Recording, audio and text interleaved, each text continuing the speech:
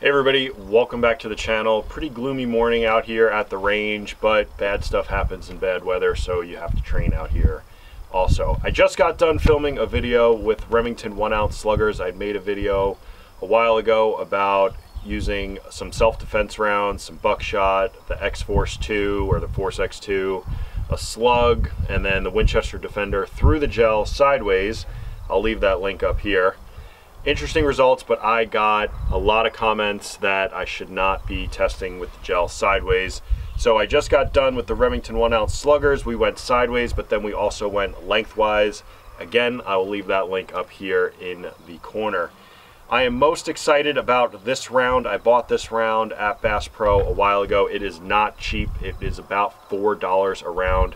This is the Barnes Vortex 12 gauge. It is like a hollow point per se, where it will flower out. It's a sabot slug, and it's traveling at 1450 feet per second, and it's a 430 grain round.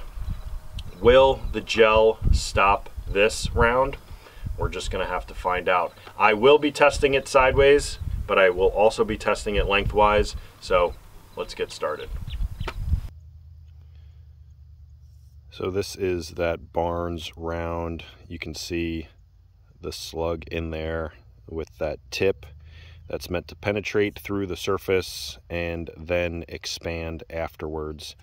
Let's see how she does. All right, expanding shotgun round.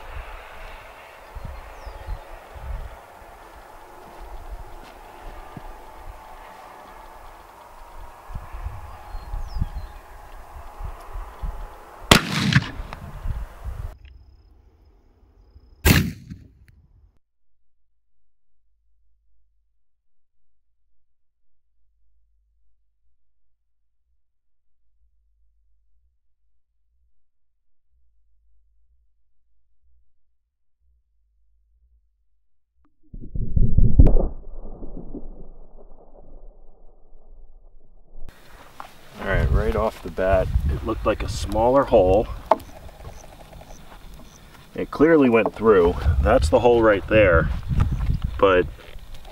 And that's partially a stud. Oh wow. Holy cow. That just annihilated that stud. That is, so some of this exit was probably that wood splintering out, but wow, interesting stuff.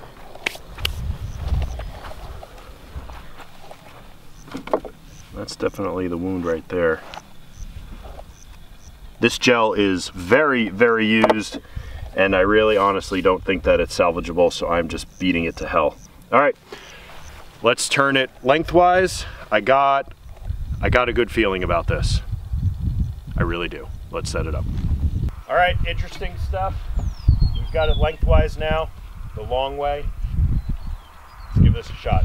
Like I said, I got a good feeling about this one.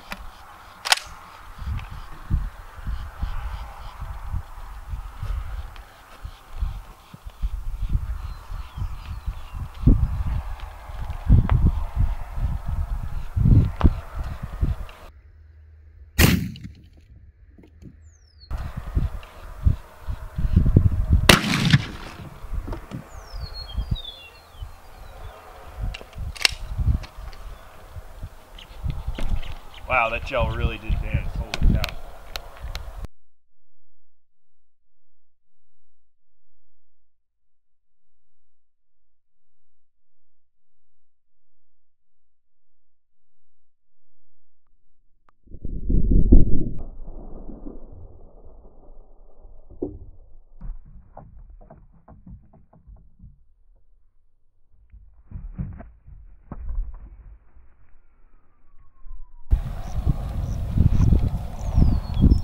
So that's clearly the entry wound right there.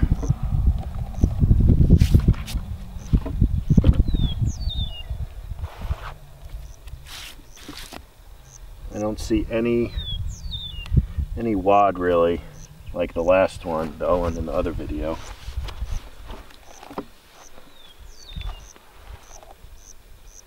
but you can see right here how it kind of expanded while going into the wall. Now that's got to be another piece that caused that, because that was not there.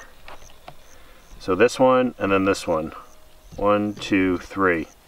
But on the other side, the exit, you can tell it's still not that same shape, that same round shape as a slug.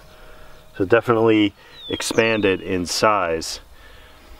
I was wrong. I thought the gel was going to catch it. Maybe because the gel's so used, it didn't have enough grip on it, but this one definitely produced the smallest amount of damage after the gel.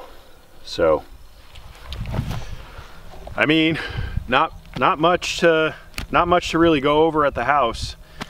Both rounds that I tested in the previous video and this video, they went through everything.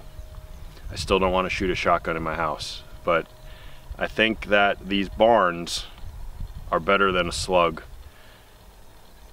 for the after damage. I don't know, what do you think down below? Let me know. That's gonna do it for this one. Like and subscribe. See you in the next video.